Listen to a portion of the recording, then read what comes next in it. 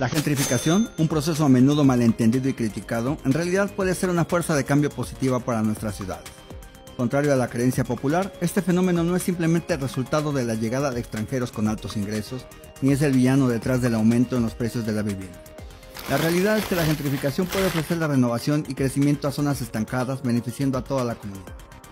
Muchos argumentan que la gentrificación desplaza a los más vulnerables, pero estudios robustos nos cuentan otra historia.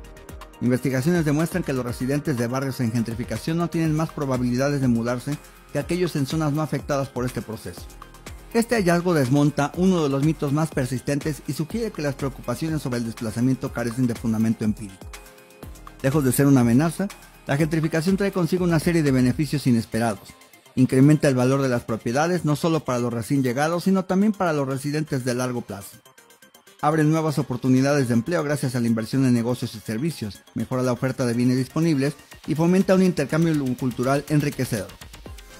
Además, el aumento en la recaudación fiscal derivado de la gentrificación puede repercutir positivamente en la comunidad, ofreciendo alivio y apoyo a los sectores más necesitados.